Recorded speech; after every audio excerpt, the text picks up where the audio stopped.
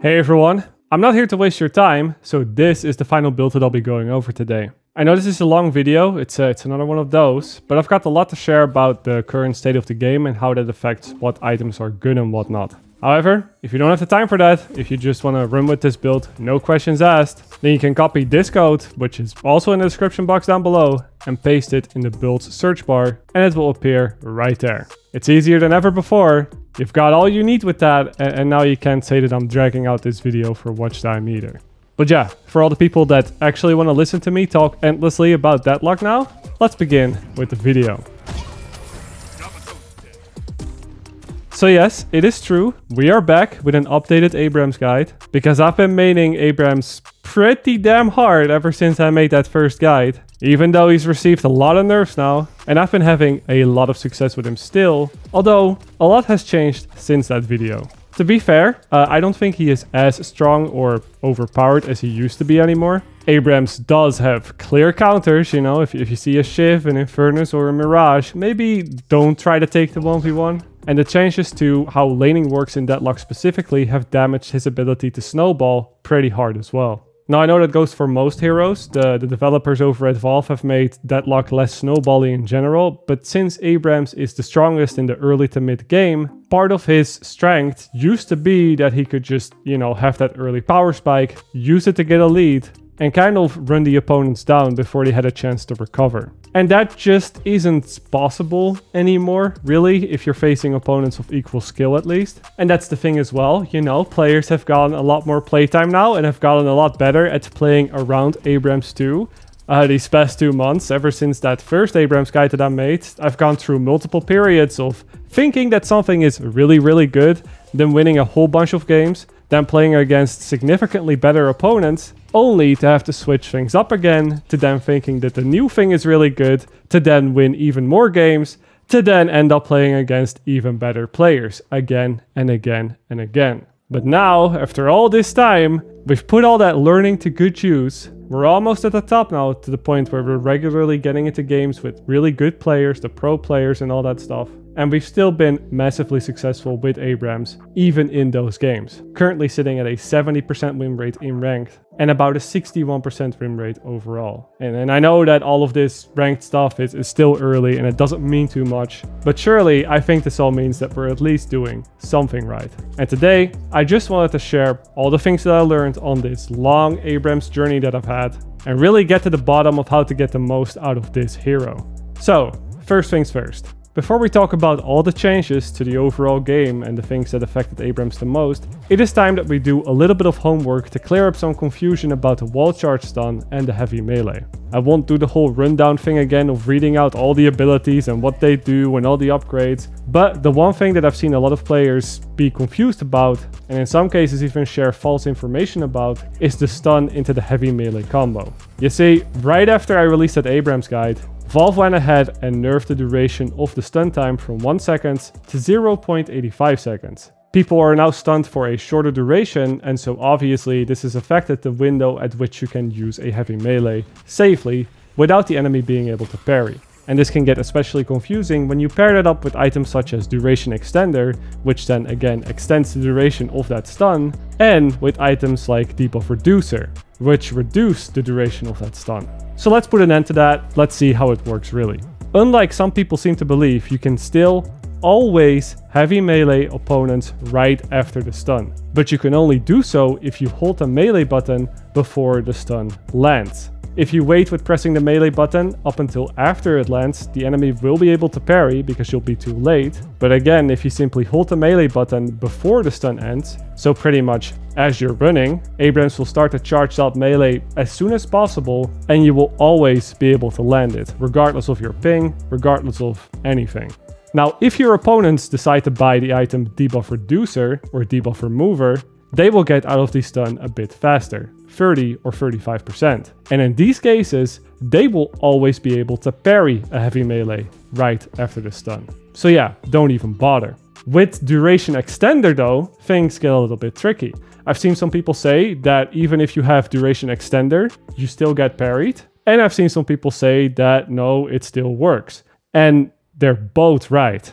Kind of. Something that you probably didn't know is that the heavy melee animation can be ended prematurely if you are in contact with a target. Which means that if enemies are further away from you when you melee them, and when you have to cross that larger distance with your swing, it will also take longer for the melee to make contact. And this is an important detail because that means that if you have duration extender and if the enemies have debuff remover, you can technically still hit them with the stun heavy melee combo, but only if you're right next to them. The moment that you're just a little bit further away, or if you end up using your melee with a turn or with a twist, which happens sometimes as well, because you can change the direction of your melee mid-launch, so to speak, then there's a good chance you'll end up being parried. Now, with the wall collision and all being a bit wonky at times and a bit of RNG being involved of where enemies will end up after the stun, even though it is technically still possible to pull off the combo with duration extender, there is a real risk involved with that. So here's my advice when it comes to this combo. First of all, if you still really want to go for the stun heavy melee combo, if your opponents have debuff reducer specifically for that combo, which I sometimes still do if I think I can get away with it, if I think I got a good RNG on my stun, my advice is to look directly at the enemy when you melee them.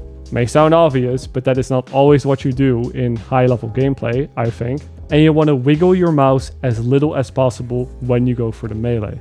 This should give you the shortest distance to your target and gives you the best chance of still landing the combo even if they have debuff reducer or remover. But my real advice is to just not heavy melee or miss the heavy melee on purpose to bait out the parry and then go for the melee afterwards.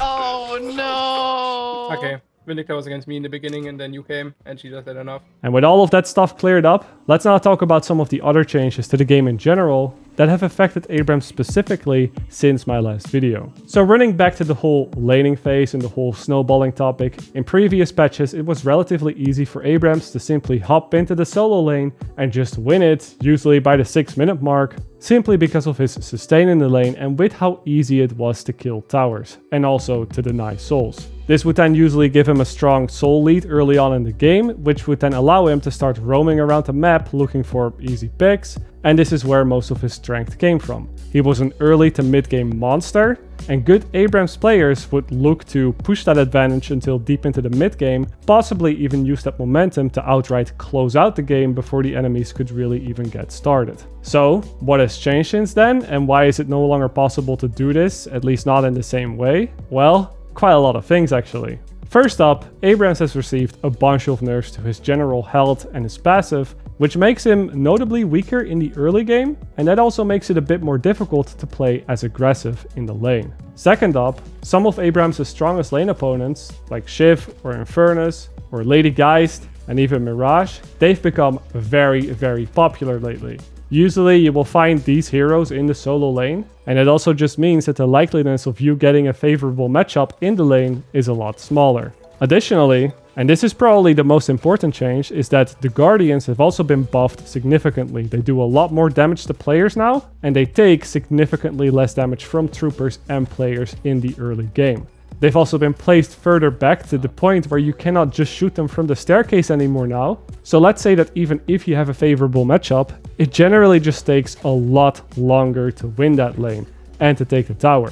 Which then means it takes a lot more time before you can start roaming around the map, you know, without having to come back to your lane every 30 seconds. And to add to all of that, the map has also been made significantly larger, which then makes it a lot more difficult to go for ganks across the map in the first place. So yeah, with all of those changes laid out like that, you can see why some players have been saying that Abrams simply isn't that good anymore. And that for everything he tends to do, for every role that he tends to fill within a team, a strong early game laner, a mid game gank character, a late game engager or tank, there's almost always a hero that you can choose that simply does it better. There are better solo laners than Abrams right now. There are better mid-game gankers than Abrams right now. There are better late-game engagers than Abrams right now.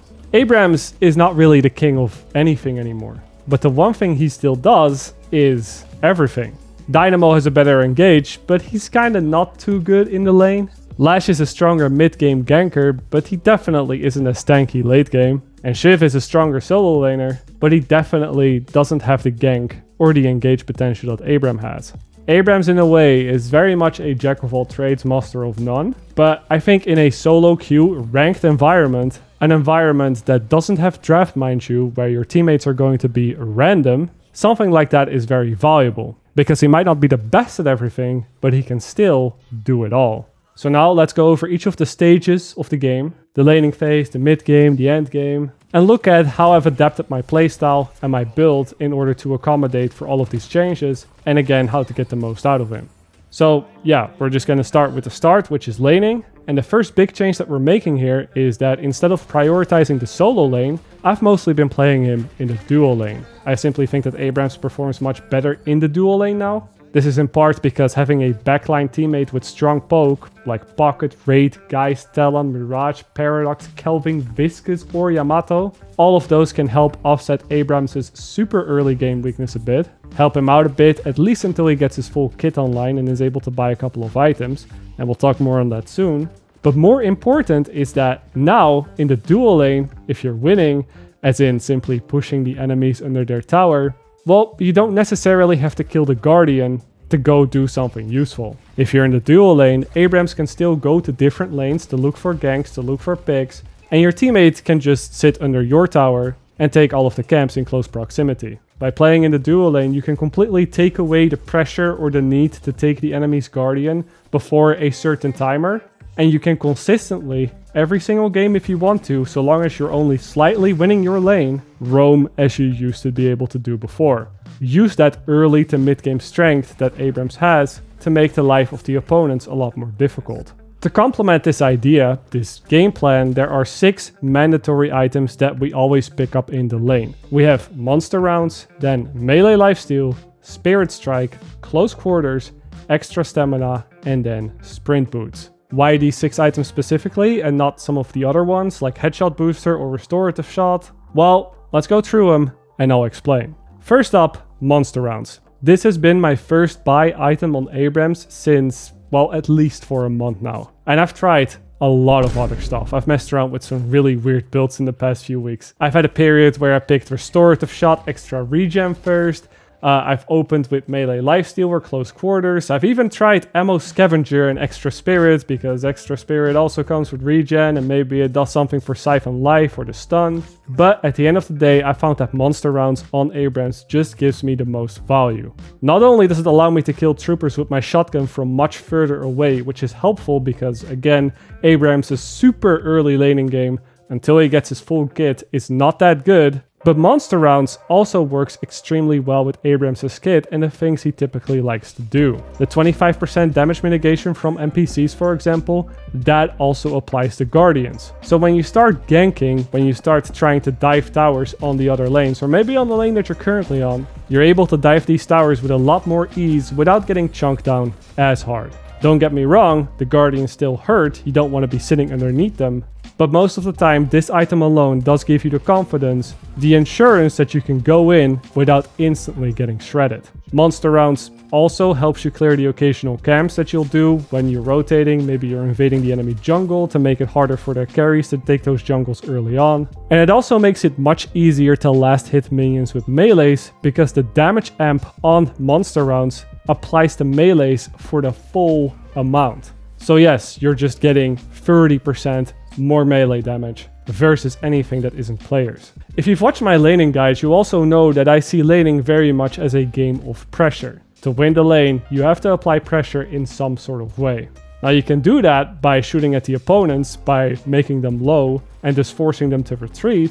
And this is usually what poke heroes are very good at. They will throw their abilities your way and force you to go further back. But Abrams doesn't have a lot of poke. And instead of just trying to force more poke damage onto his shotgun with something like headshot booster, I think the better way is to just give Abrams a better lane shove, make sure you can kill the troopers before they can kill the troopers, and then when you've killed all your troopers in the lane, you have a lot more time to shoot at the opponent. And so you'll increase your damage against players simply because you have more opportunities to fight them without losing out on your creeps. Remember, we're not really trying to snowball our lane anymore. We're just trying to force the opponents under their Guardian so that we can go roaming for a bit without having them push our towers down. I'll take you all The second item is melee lifesteal, and I think that this one is pretty straightforward. Abrams almost feels naked without this one. He doesn't feel like a real hero. It's just more melee damage, and he really likes the melee. And if you melee a hero, you'll get a big heal off of it. The third item that I usually take is Spirit Strike, and yes, this is something that I've started taking early, specifically because I'm in the dual lane. What Spirit Strike does is that it adds a flat damage amount to your melee, even to light melees, almost like Mystic Shot, but for your melee. But then when you do melee them, the enemies also lose Spirit Armor. And that is something that your teammates can also benefit from. When we have these three items, Monster Round, Melee Lifesteal, and Spirit Strike, that is also when Abrams gets his full kit online at 1500 souls, and this is typically when he starts to feel pretty strong already. I mentioned Abrams feels pretty weak at the super early game, and that's between 0 and 1500 souls, and that is because he really needs his full kit to take positive trades in the lane.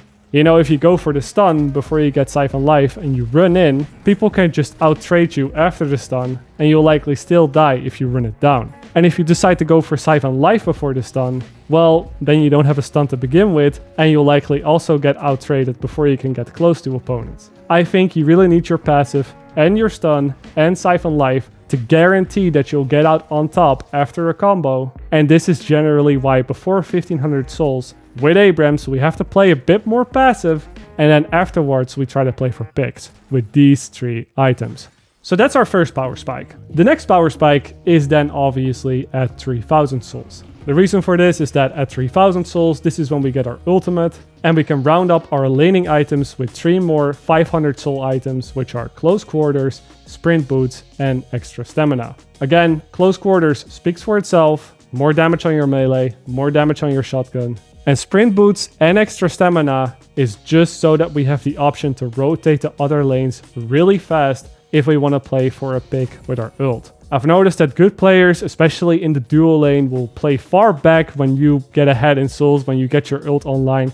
Everybody is very aware of the 3000 soul power spike, especially in higher elo lobbies.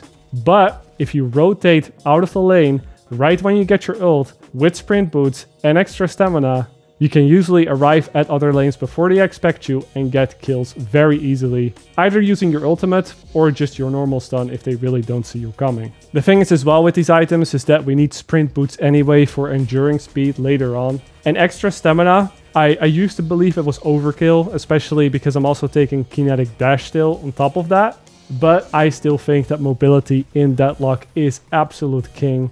And the 16% stamina recovery is very noticeable throughout the whole game. Instead of waiting 6 seconds to recharge your stamina bar, it takes about 5 seconds. That may not seem like a whole lot, I know, but combined with the extra stamina bar, this can absolutely get you out of rough spots or help you close those gaps. And it scales really well into the mid game because all that extra stamina will keep being useful. Some optional items that I have here are Restorative Shot, Extra Regen, and Reactive Barrier, which I think all speak for themselves. I usually pick up these items when I do get stuck in the solo lane against particularly difficult matchups. Reactive Barrier is mostly great against Bebop because Abrams cannot win the lane against that guy.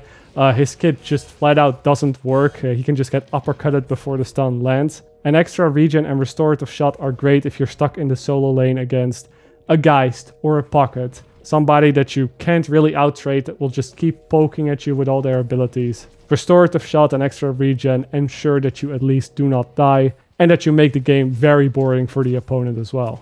As far as the initial ability points that you get go, we still choose to upgrade our passive first. And then we can go for the stun or the Siphon Life first. I don't think it matters too much because, as I said, in these higher level lobbies, I don't really want to engage before the 1500 soul mark, which is where I'll just have both. What I like to do is to just upgrade all my basic abilities once, because all of the level 1 upgrades are pretty damn good. And that's it for the laning phase really, which now means we're moving into the early to mid game where we're going to continue putting a heavy emphasis on playing around our power spikes.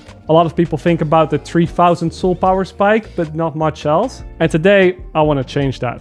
Abrams has a very strong power spike around the 9000 soul mark. And that is because if we upgrade all of our base abilities once, that is not including the ultimate, it would take us 7 more ability points to fully max out our stun, which is still the route that we want to go down first. And the earliest that we can get those 7 additional ability points is when we reach the 9,000 soul mark. Now, I'll reiterate a little bit on why the fully upgraded stun is so important, and the simple answer is just damage. It essentially gives us as much weapon damage as an item like Glass Cannon would give us. And it just gives it for free. All we have to do is hit a target with our charge. And don't underestimate this. This actually gives us one of the highest weapon damage outputs in the entire game at 9,000 souls, while also, of course, still being a very tanky character. This is why Abrams is so strong early to mid game. The weapon damage you get on a stun is absolutely crazy. So let's think for a bit about how to play around this 9,000 soul power spike. Assuming that we took the 6 items in the lane that I previously mentioned that are now worth 3,000, that means we can spend 6,000 more souls on additional items to fully play around that power spike, which is about 5 tier 2 items. We'll need 250 souls extra to buy the last one, but in actual games things never really line up perfectly anyway, so this is, I think, as close as we can get. And so the question then really becomes, what 5 tier 2 items can we get that will further boost this power spike even more? And in my opinion, those 5 items are melee charge, kinetic dash, bullet resist shredder, enduring speed, and healing booster. So again, let's now talk about the why. And first up is melee charge. In my previous guide, I mentioned that I didn't like to play with this item because it serves somewhat of the same purpose as Kinetic Dash. And I just thought at the time that Kinetic Dash was better. A better reloading perk that also gives me more mobility and more burst damage through the fire rate buff. And back then I said that there simply wasn't any space in my build for melee charge to be added to that, even though the item wasn't bad. So, what's changed? Well, first up, melee charge got buffed a lot. The health bonus on it was increased, it gives passive health regen now. The extra melee damage on it especially is incredible because, much like Lucky Shot, it is counted as a critical hit. And that means that it scales multiplicatively with other melee bonus stat boosts. So yeah, in other words, it just deals a ton of damage even going into the late game. Also, the increased launch distance I found to be surprisingly strong as well. Thinking about some real world scenarios, what do players usually do after they perform a parry but they don't actually stun you with it because you didn't melee them? Well, they usually dash away. And that dash would usually be enough distance to dodge a normal heavy melee if I were to do it right after their parry. But with the 40% extra launch distance, you can often still hit them even if they dashed away from you.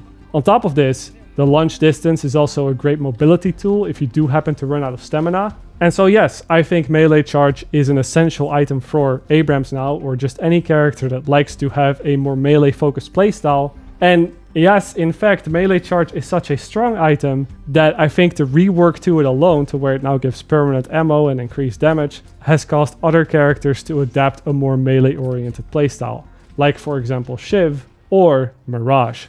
All of that being said though, I still couldn't do away with Kinetic Dash. I really tried my best to put this item aside and just pass up on it because I have extra stamina now and I don't need it anymore.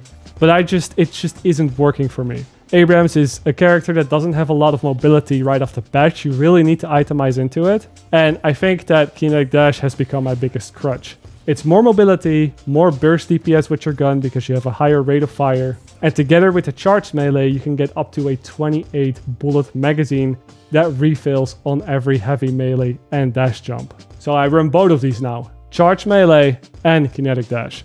Bullet resist shredder is also great because it means you deal both 12% more damage with your gun and with your melee damage, because bullet resistances work for the full amount on melee damage. So that is a flat 12% more damage that you're outputting on them. That is technically calculated multiplicatively as well, even though it doesn't work exactly like that. And then enduring speed is great as it allows you to rotate around the map even faster and just be everywhere, gank players everywhere around the map. And then to round it off, we have healing booster because everything we do heals ourselves, and this just gives us more sustain.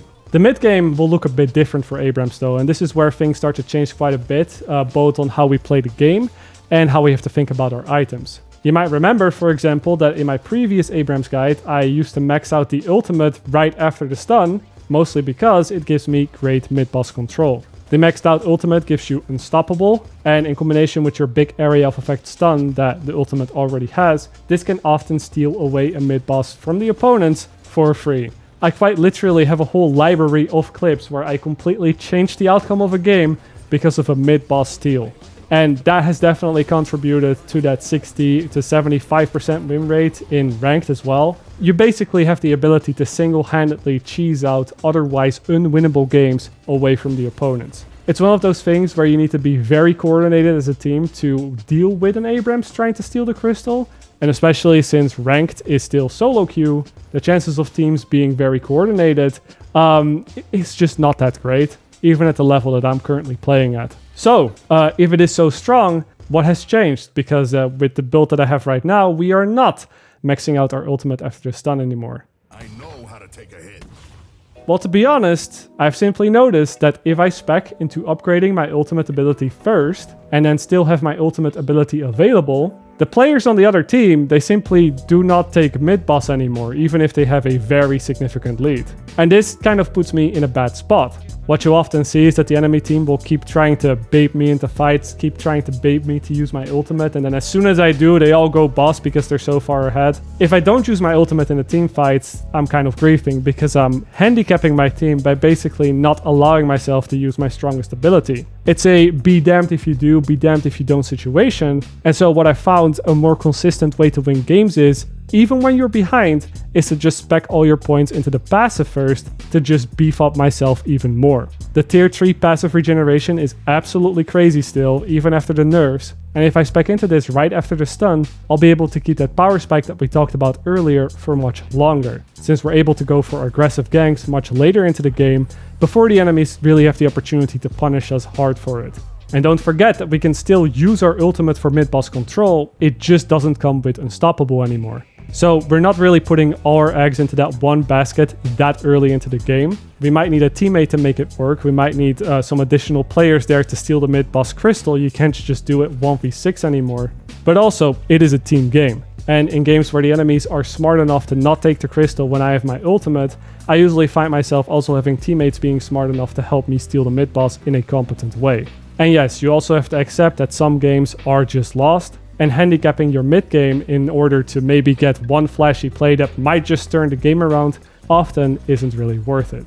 So what I really do in the mid game is, again, I upgrade my passive, and the items that I almost always take to supplement this mid game ganking type of playstyle further are Hunter's Aura, Spirit Armor, Duration Extender, and Slowing Hex. Which means that in order to make this build work, we also only need one flex slot, since we sell monster rounds for Hunter's Aura. But at this stage, you should have at least killed 3 Guardians, so that should not be an issue. Still though, if you find yourself ever short of a flex slot, you can always sell extra stamina to get Spirit Armor, and then buy point blank right after that to get the extra stamina charge back. And so this build has a lot of flexibility. And even with 0 flex slots, you should be able to play it all the way through. Alright, so now we've talked about the early to mid game, how to hold on to that power spike for as long as possible. But no matter what you do, it is always going to drop off as we get into the late game. And that is because of a few reasons. First up is the damage boost that you tend to get from the charge, the maxed out stun. It is just a flat amount. So while it is very strong early on, it scales very poorly into the late game. The second issue is that Abrams is really strong versus single targets, but has practically 0 multi-target damage. Abrams also doesn't really have any spell damage, and all of this means that for larger team fights, well, his overall damage output drops off really hard. The last issue that Abrams has as the game goes on is that it becomes more risky and less reliable to just run in and try to stun other players, because, well, those players will have more health, they will have more damage themselves, they will have more crowd control maybe, and they will also usually stick together more. So just going for ganks is not going to be as effective going into the late game. So what do we do here? Well, instead of trying to forcefully play the same way that you have been in the laning phase and the early game and the mid game, the better alternative, in my opinion, is to just make a hard transition into a full tank role the second that you feel like you're starting to drop off. This is why this section of the build is called late game tank. Instead of just going for more damage, we beef up our survivability as much as we can, and during teamfights we just try to disrupt the enemies as much as possible and focus more on setting up kills for our team rather than just trying to go for kills ourselves. And with this taken in mind, the first item that I almost always buy is improved spirit armor for more survivability, followed up by our first tier 4 item, which is Colossus. So I'll touch on these a little bit. I think that improved spirit armor is a must-have for Abrams late game, especially in the current meta where a lot of heroes like Infernus and Shiv and Pocket are pretty strong. Everybody likes to play Decay, everybody likes to play Toxic Bullets, and Abrams really needs improved spirit armor just to stay alive long enough to have any real impact. And then Colossus, it is just an item practically built for Abrams. It gives you a total of over 700 health, it gives you more melee damage, more weapon damage, and whenever you're getting focused, you can just pop Colossus, which will take that spirit resist to almost 70%. And in combination with the slow that you apply around you, it makes it very difficult for players to get away from you, to stay on top of you, and to even kill you in the first place. At any point here, we can also opt to buy Debuff Reducer and Remover, which is yet another layer of protection against the damage over time effects or crowd control effects in general. And at this point of the game, this is where you definitely want to sell the extra stamina, if you hadn't already, to make room for more important vitality items. Something that I also pick up a lot is bullet armor. You might think it's overkill, and in some cases you're absolutely right, especially since many other items that we have already tend to give some bullet resist, like point blank or life strike. But running around with 65% bullet resist, 79 when Colossus is up, that then allows you to just run into a bunch of enemies again and simply not die, which usually means that you're completely zoning them away from the fight, giving your team the extra space that they might need to fight at a temporal man advantage. With all the damage that we're taking here, we of course also want to take Berserker whenever we can. I don't like to pick this up too early anymore, because usually you get the most benefit out of this item when the fight is already halfway over. But with health pools increasing into the late game, and with how much damage you're going to be taking, and with how cheap it becomes, it is an extremely strong item at this stage of the game for Abrams. And so yeah, this is what the final build would look like when you have everything purchased on here, totaling out around 40,000 souls. Which is a lot, but it's not so much that you'd never see any of this in a real game. If you look at this build, I think it's still very modest. We have a lot of tier 2 items in there and just one tier 4 item. So you should be able to work towards this in every single game that isn't a complete stomp either way. There is one section though that is called the situational items, which you just want to pick up whenever you really need it. And yeah, these situational items, there's specific use cases for them, as the name of the section would imply. The first item on that list is, without a shadow of a doubt, Refresher. And you might laugh at this, like, who picks Refresher on Abrams? But watch this clip and then talk to me again. It's so far away from me. Everyone go together, careful though. You're not stopping me. Nice. I'm running as fast as I could.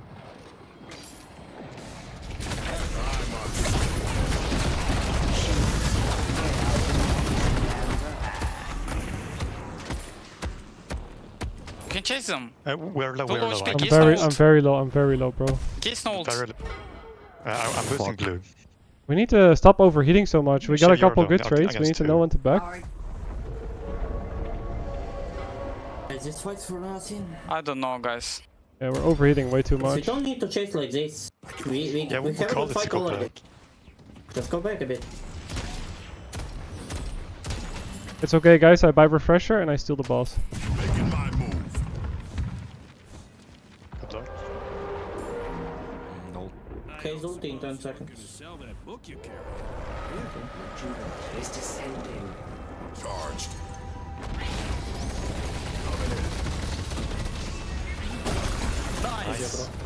Late game Refresher takes away the main disadvantage of having to save your ultimate ability for boss control, in that you don't have to save it for boss control. I've actually done this exact thing now about 15 times in 15 different games, where we lose a late game fight but somehow I'm still alive, and I use my ult in the team fight and somehow it still didn't work out, you know, bad team fights happen. I sell a bunch of my items to quickly buy Refresher and then just refresh my ultimate and steal the boss to give our team yet another chance. Obviously, this play does waste a lot of souls, and depending on what you sell in the moment, it can make you significantly weaker for a bit. But again, Abrams isn't a late game DPS carry anyway. And yes, out of those 15 games that I've managed to do this successfully, I've only lost 2 of them. So the rest I've just won off of this one boss pick. The enemy played it better, they won the late game team fight, and they still lose the game because Abrams bought Refresher and stole the boss away. It is very difficult to deal with. All of what I just mentioned also goes for the item Unstoppable. I've mentioned that I don't really max out my ult first anymore because, well, I don't want to put all my eggs in one basket. But if a game is really unwinnable and if your whole team just died and you still have your ultimate, but the ultimate isn't maxed out, well, you can just sell a bunch of items, buy Unstoppable, and do the usual thing. It is definitely even more all-in than building your ultimate first used to be, but it's also a lot less common that you have to do this. This is only really applicable when you feel like if the enemies get bossed, the game is just over and you need to do something right now. But nevertheless, this has also won me a couple of games, and it still allowed me to max up my stun and my passive first, giving me as much damage and as much tankiness in the mid game as possible. Other situational items are of course Curse, Silence Glyph, Knockdown, your usual shutdown items. I even have Phantom Strike on there, which is a bit memey, but it can be great if you need a long distance engage. Vampiric Burst is an item that I used to call busted on Abrams, and I still think it is. It is just that at the stage of the game where you're realistically able to buy this, you're already starting to fall off a bit, and in the higher MMR lobbies, you kind of just want to focus on setting up your team instead. Also, some of you might wonder why Warpstone is not present in this build, despite it being a core item in the last Abrams guide that I made. And well, that's simply because it doesn't fit. I think Melee Charge actually gives a lot more value to Abrams now than Warpstone. I think Abrams doesn't need Warpstone per se. He kind of wants to be targeted. He wants to be in the center of the fight. He doesn't need to blink out of it. So even though it's very fun to play with Warpstone and has its use cases, I just don't really think it's something that I want to go for anymore. On that same note, I've also noticed some players go for Fleetfoot on Abrams because it allows you to heavy melee cancel, which is this thing where you use an active item just as you heavy melee to give yourself a bunch of momentum. And while I do believe that heavy melee canceling has its use cases, specifically to bait out a parry, for example, Abrams already has a way to heavy melee cancel built right into his kit, through Siphon Life, which goes on a 20-second cooldown. Pressing Siphon Life just before the melee ends also cancels the melee and gives you that same type of momentum and allows you to bait parries just as easily. And yeah, I just think that spending 1250 on an item just to do this twice is taking it a bit too far, and it's just not worth it in a lot of cases. It's just something fun to do if you want to mess around in lower level lobbies, or if you're in some kind of griefing mood for some reason. And yeah, I think that pretty much sums it up. How I like to play Abrams, what I like to build, why I do or go for certain things. Again, the whole build can be downloaded by typing this code into the search bar. And yeah, as the game goes on, as the game further evolves, I'll probably keep coming back to these guides every now and then. I do hope that this one stands the test of time a little bit more than the previous one though. I think it's time that we start playing some other characters again. We've been running it down with the Blue Man just a little bit too much. I think Mirage is probably someone that I want to start playing next. He seems very fun to play. So that's probably the next one that I'm going to cover. And yeah, as always, I want to thank you for watching, and you will see me very soon.